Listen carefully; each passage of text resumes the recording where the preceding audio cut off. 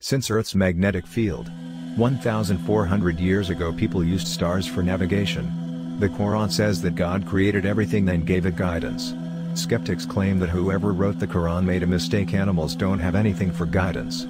Today we know that living organisms from bacteria, birds, reptiles, sense Earth's magnetic field and use it for guidance. Magnetoreception is a sense which allows an organism to detect a magnetic field to perceive direction, altitude, or location.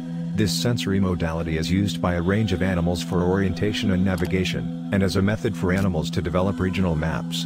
In navigation, magnetoreception deals with the detection of the Earth's magnetic field.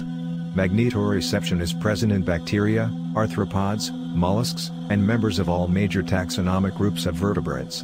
Humans are not thought to have a magnetic sense, but there is a protein, a cryptochrome, in the eye which could serve this function. Wikipedia, Magnetoreception 2021. Just like humans can see the rainbow, birds, dogs, reptiles can see Earth's magnetic field in different colors, and use it for orientation or navigation guidance. This was only known recently, however. This was portrayed in the Quran 1,400 years before it was discovered.